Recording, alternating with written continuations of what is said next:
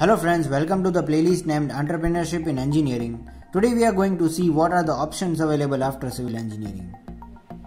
So here we are on a flow chart which shows there are 3 options available after completing Bachelors in Civil Engineering.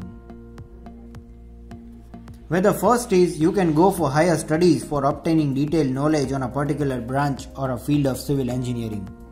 Second is you can choose to do the job, and the third is you can be self-employed.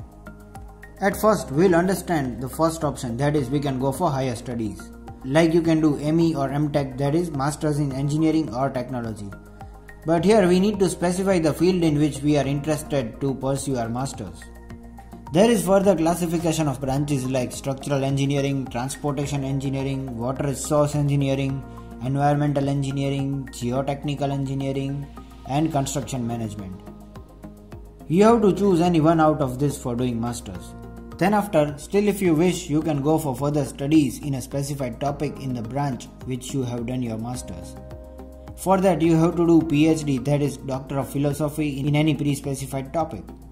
Then, after completion of Bachelors in Civil Engineering, if you are interested in any other field of science, then you can pursue MS, that is Master of Science, and choose any field. This is a master's degree in the field of science awarded by the universities in many countries or a person holding such a degree. In contrast to the Masters of Arts degree, the Masters of Science degree is typically granted for the studies in science engineering.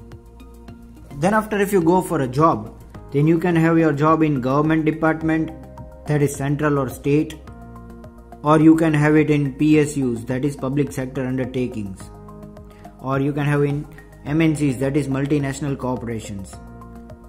And the last option available here is private departments. That is any private department that have the vacancies can hire you. And the last option available here is being self-employed. That is by learning skills you can be self-employed and utilize these skills for your life earnings. There are numerous softwares which are available in civil engineering such as AutoCAD, 3ds Max, STAAD Pro, Primavera, Revit, SAP 2000, ETABS, etc. You can learn this software in detail and become self-employed. So friends, these were the options available after completion of Bachelors in Civil Engineering. This is all for today and thank you for watching.